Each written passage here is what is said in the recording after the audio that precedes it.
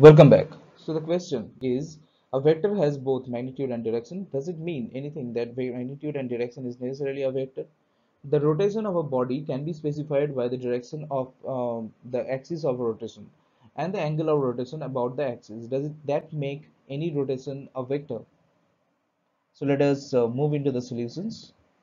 The main condition for a physical quantity to be a vector is that it should uh, it should follow abide by the law of vector addition. Also, the vector has both direction and magnitude, but these are not sufficient conditions. For example, current has both magnitude and direction, but it is a scalar quantity as it does not follow the law of vector addition.